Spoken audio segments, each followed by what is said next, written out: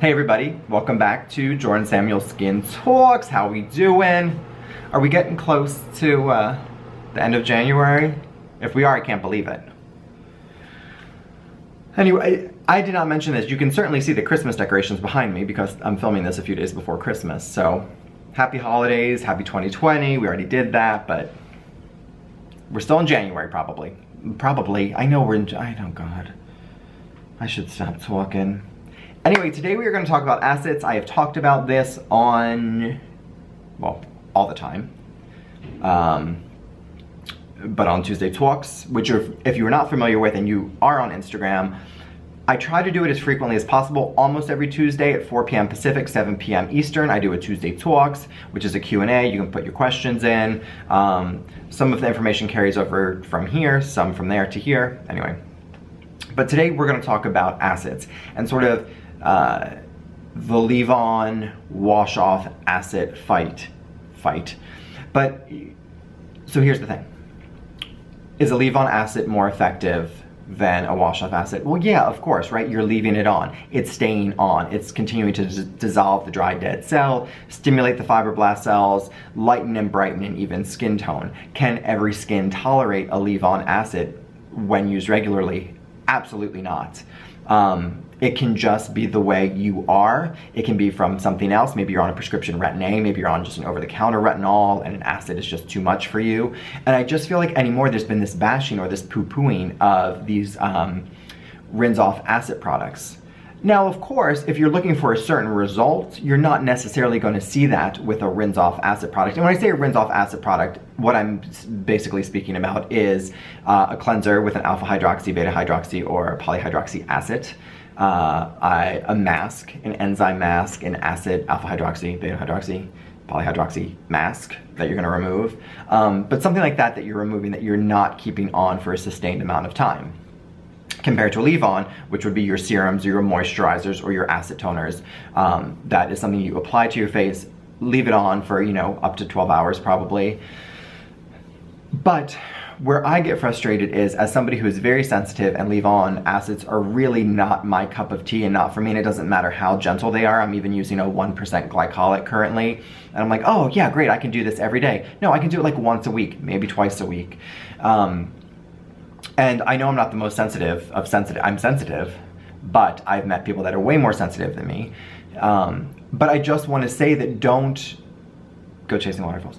Don't poo-poo wash off acid products, whether it's a mask, an exfoliating mask, or whether it's a cleanser. Remember, that little bit it's still on, and I feel like everybody here really is taking the time to wash their skin. We're not just doing a quick pat, pat, pat and rinse off. So if you're using a cleanser, really work it into the areas of concern of congestion, because it's still going to exfoliate the skin. Are you going to get that intense sort of stimulation of fibroblast cells? No, but in terms of cleansing the skin, exfoliating the skin, you're going to get that. And you're going to get the same thing with a leave-on exfoliant mask. Remove that dry, dead layer, clear out the pores, lighten and brighten. Maybe it's not going to stimulate the fibroblast cells as much as you would like, but you are still helping to create that smooth surface, to remove that surface dryness, to exfoliate the skin, while, especially if you're sensitive, not sensitize the skin further, not create redness, or maybe allow you to continue to use your retinol, which is, you know, a great ingredient and a great product, while still getting exfoliation. So don't think it has to be one or the other, and I've been frustrated seeing a lot of people being like, well, it's a wash-off acid product, it's not going to do anything.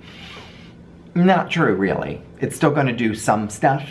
And some of the percentages can be high in wash-off products. And again, some of the wash-off products can be a mask, which is up on for up to 10 minutes. I mean, case in point, in a way, is sort of like a chemical peel, which this is a bit of a stretch because it's a professional strength and it's so much stronger, but you're leaving that on for 30 seconds, a minute, 2 minutes, you know, it's not, and you're getting this really great result. So just remember that it doesn't always have to be a leave-on product. And I see so many people, and I do get a ton of questions because they know that they're talking to like Sensitive King here about leave-on acid products, and they feel bad that their skin can't use a leave-on acid product. There are many other options out there. You can do, you know, a really gentle washcloth will still exfoliate your face. A really gentle scrub will still exfoliate your face. So will a cleanser with an acid in it if used regularly. So will a mask that you use maybe once or twice a week.